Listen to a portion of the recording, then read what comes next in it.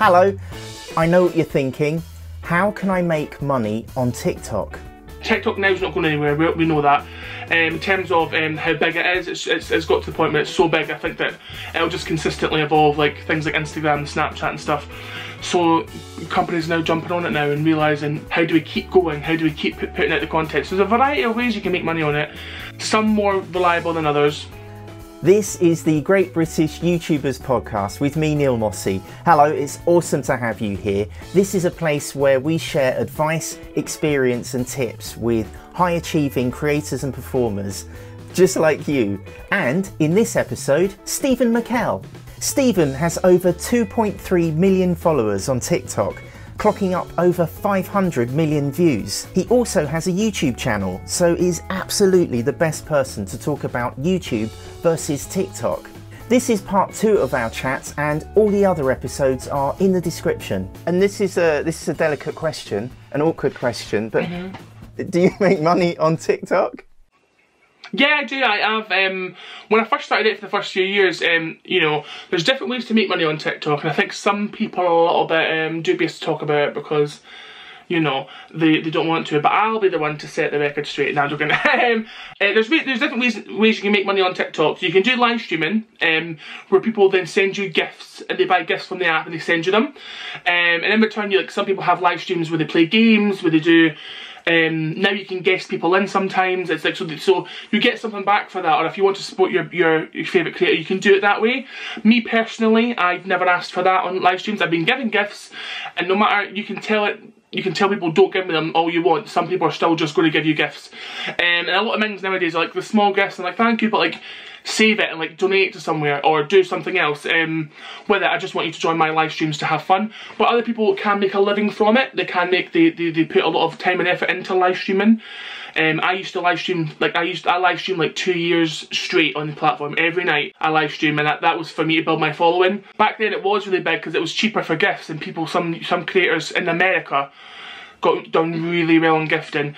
But now TikTok have put in like measures to keep it safe so kids can't send gifts on the app. You have to be 18 or over, you have to be 16 or over to live stream, which I totally agree with, because then what they're doing is safeguarding the people watching, but also the creators that are live streaming.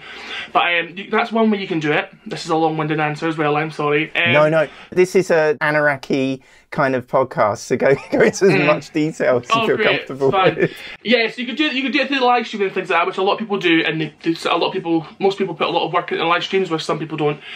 And there's other ways of doing it. So you can do sponsored content like you would do on YouTube or Instagram or Twitter. Most of sponsored content that's on TikTok is music, because music drives the platform. It's in all, like, most videos you'll see, you'll have a music tagged at the bottom of what artist that is, etc. So you get brands that will come up to you and want to like promote a song, and like you then get a campaign and you talk to like not the artist, but like the music record label, etc.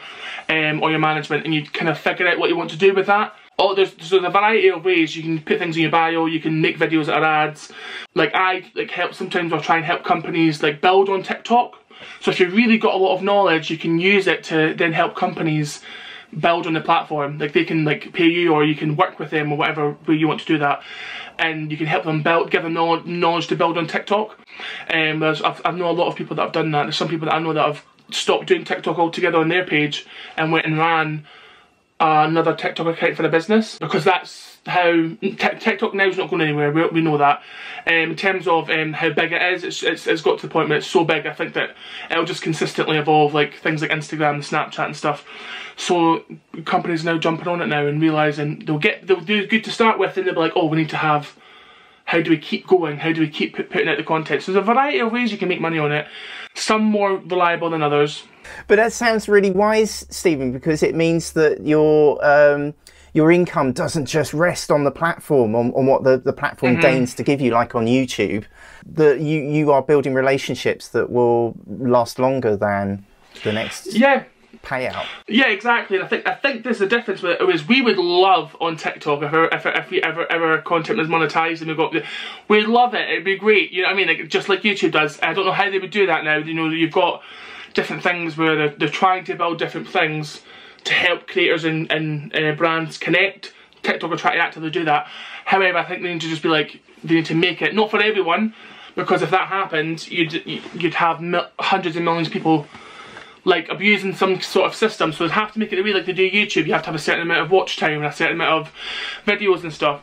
But we would love it if it was monetized, but there is ways to do it, you know, and relying on me making the work, the effort to make a video, getting me paid instead of relying on like the views. Not relying on the views, but it's better thinking I've worked hard for this money than like not doing anything at all, really. If anyone's listening from TikTok, we would still love for our content to be monetized, i.e. our like videos getting views, because no one's going to pass that up, are they? If they could do it in a way that was fun and great, then we would love it. Should we both ask TikTok now?